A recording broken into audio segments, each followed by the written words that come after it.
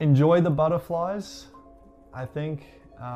Enjoy being naive.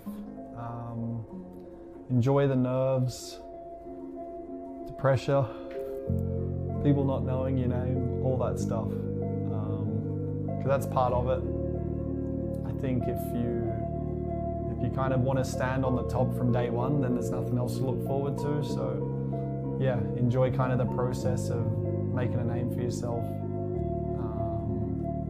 getting faster and faster with each lap, and meeting some great people along the way. So yeah, so a lot of worldly people in this paddock who you can laugh with, learn from, enjoy some moments with. So